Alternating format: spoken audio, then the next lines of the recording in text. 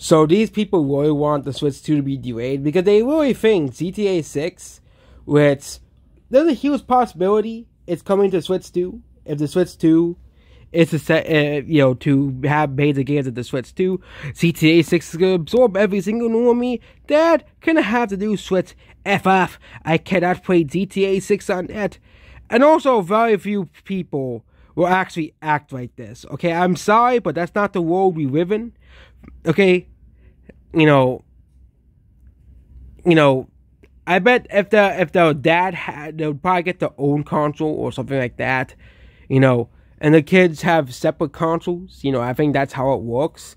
Or I bet, there's a possibility that dad has a PC and is upset they can't play GTA 6 on PC because of Rockstar's stupid decision to not put the game on PC day one.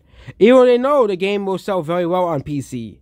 But again, Rockstar is not a very smart company. So yep, that's about this video here. No, the Switch 2 release in 2025 is not going to be a disaster. Also, there hasn't even been a release date for Switch 2. It's just rumors also. Goodbye.